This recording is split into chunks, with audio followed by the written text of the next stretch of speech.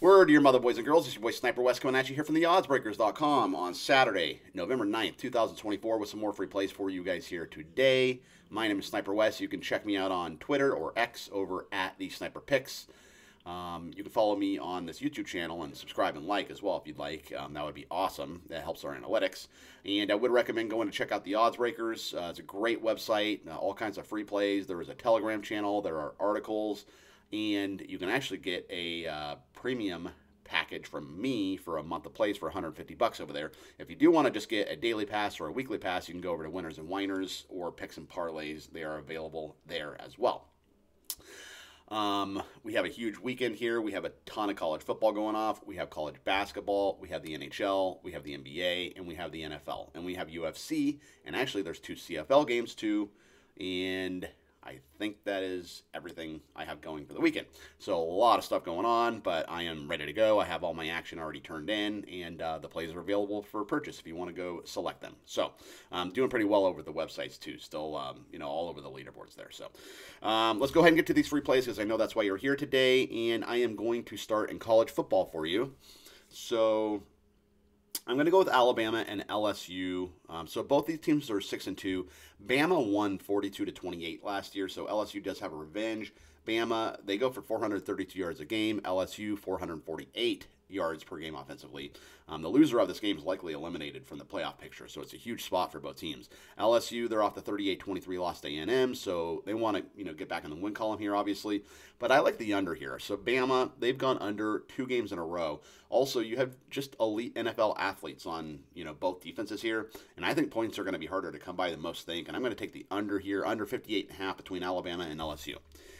Jumping over to the NBA, I like the Raptors here over the Clippers. So Toronto plus the points. So Toronto's 2-7, LA's 4-4. It's interesting though. Toronto, they're 7-2 against the spread. So even though they're 2-7, they still tend to stay inside the number, right? And the Clippers, they've blown the Raptors out the last 4 head-to-head, so, Toronto does have revenge for all those players who remember those losses. And I like Toronto to hang tough here. They're going to L.A., they're going to play, in the Intuit Dome, which is kind of a shiny new spectacle, so they'll probably be up to play the Clippers here. I'm going to take the Raptors plus the points. Also, on the ice here, jumping over to the NHL, I like the Oilers and Canucks over 6.5 goals, so Edmonton 6-7-1, Vancouver 7-2-3. Vancouver's playing very well. No Evander Kane for Edmonton, but McDavid is back. If you remember these 2 teams, they played in the playoffs last year. Edmonton won in 7 games, so Vancouver does want some payback here. Edmonton, they're in off 2 losses, so they want to get back in the win column. The Canucks have won 3 straight, so this could be a letdown spot for them, but I don't think so because they're playing, the Oilers, and they want to pay them back for that playoff loss.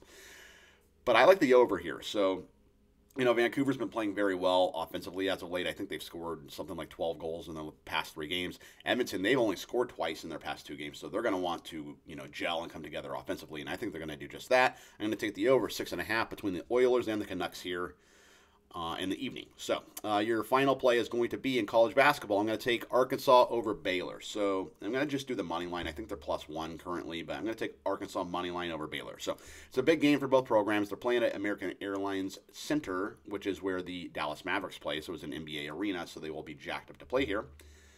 Baylor got boat raced, man. They lost to number 6 Gonzaga. They lost 101-63, so pretty, embarrassing. The Razorbacks, they kicked off the John Calipari era. They beat Lipscomb 76-60, and they actually pushed on that spread. But, obviously, it's 2 prominent national championship winning coaches here. You have Scott Drew and you have John Calipari. They both have won national championships. In fact, Scott Drew was supposed to take John Calipari's place at Kentucky, but he opted to remain at Baylor. But one thing to keep in mind about Baylor, they only have 1 returning starter, so I think it's going to take a while for them to come together and gel, both offensively and defensively. So I'm going to take Arkansas. I think they get it done. Let's go ahead and recap. I am taking Alabama and LSU under 58.5. I'm taking the Raptors plus the points over the Clippers. I am taking the Oilers and Canucks over 6.5, and I am taking Arkansas money line over Baylor, and that is going to be your free play video today, ladies and gentlemen. My name is Sniper Wes. Like I said, Twitter is at the Sniper Picks. You can like and subscribe to this YouTube channel. It does help the analytics, and I would recommend going and checking out the odds breakers as well. I'll see you guys tomorrow with likely a bunch of NFL stuff, and until then, have a great day, make a bunch of money, and peace out.